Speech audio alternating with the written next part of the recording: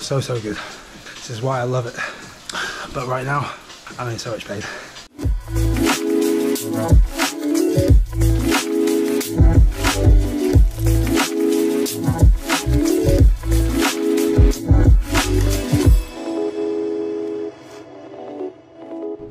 Welcome to another video. Now, the main goal of all these videos is to basically show everything that goes on in my life, the good things and the bad things.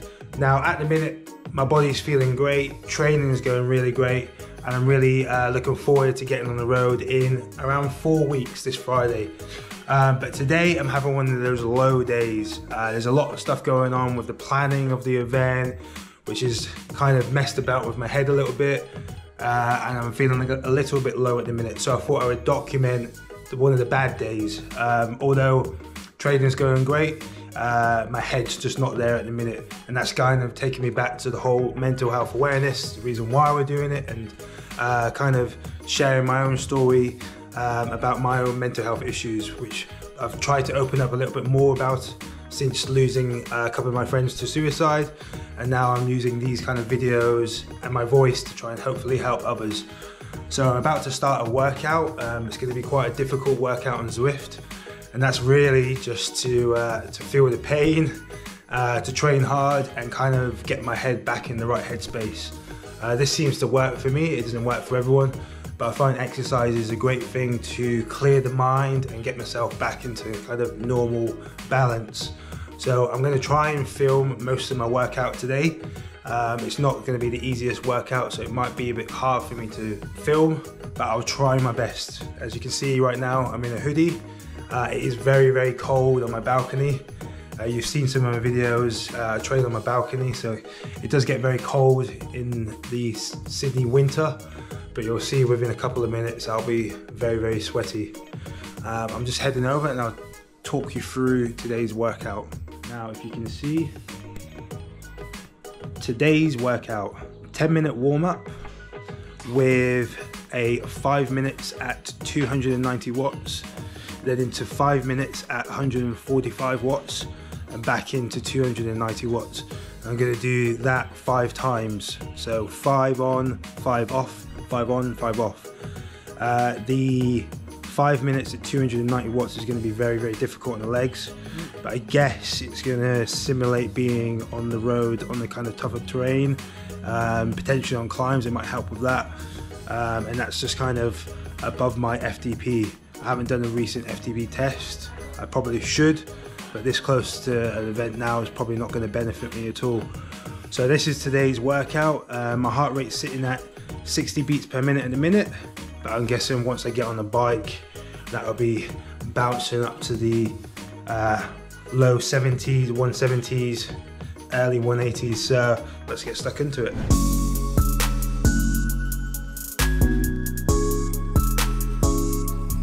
I usually put YouTube on to kind of motivate me. In a minute, I've been watching a lot of Tour de France in the background as well to motivate me. New white shoes as well. And the white cycling shoes make you go faster. And we are off. 47 seconds into today's workout. Currently sitting at 90 watts. Maybe slowly building myself up. Heart rate is sitting at 88 beats per minute. Got a bit of a weird heart rate where it kind of spikes up and down and then it settles. I always find at the start of a workout, the heart rate goes through the roof and then kind of settles. One thing I have noticed over the last 18 months of training, when my heart rate does spike to 180, whatever it may be in the highs, it drops very quick after, and my recovery has really speeded up. The only negative thing is I'm noticing, maybe because of the work environment, quite dusty in the air, that my asthma recently has been struggling. I've been struggling with my asthma, so on Monday I'll probably check back into the doctor, get potentially some stronger inhalers. Hopefully that will balance my breathing a little bit. So we're up to 110 watts now. My heart rate's sitting at 100 a speed of 27 kilometers.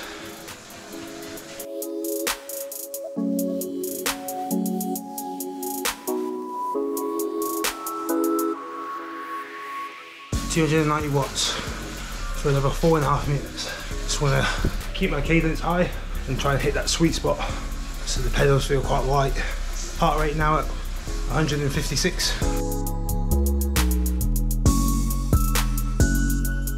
Heart rate now at 173. Ooh, feeling tough. And this is just the first 5 minutes of main interval. Okay, so power's back down to 145 watts. And now my heart rate is at 156 beats per minute.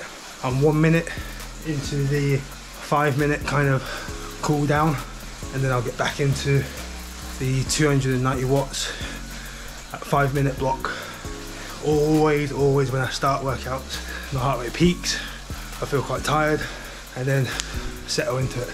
So heart rate's coming down nicely, and then I'll get into this next heavy block.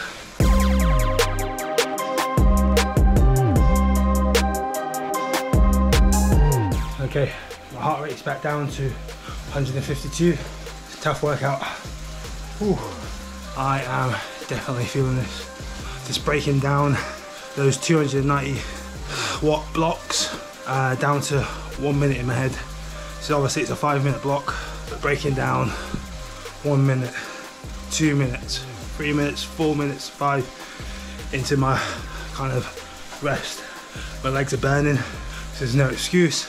But I did do a leg workout last night. Probably not the smartest idea, but I guess it's kind of simulating how my legs are going to feel after 2-3 weeks on the road.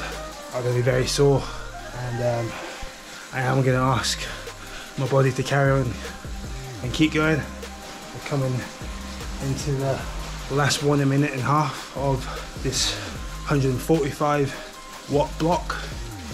And then I'll go back into the 290 block. As you can see, very sweaty, the shirt has come off.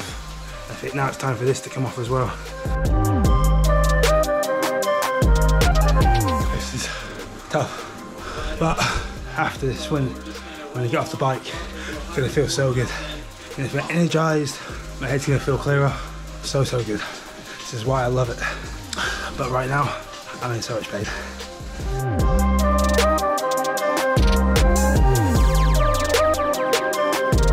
Although my legs are burning, feel good. This is what I'm talking about. For some reason, later on in the workout, it kicks in and you get this burst of energy. Heart rate 173.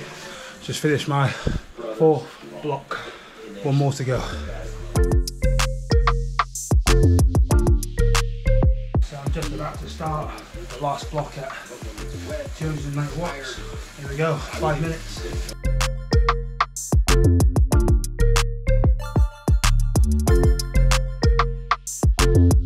Finished the last block. Now 5 minute warm down, have something to eat, chuck on the compression boots and sleep. That was a tough workout. I am feeling extremely hot and sweaty.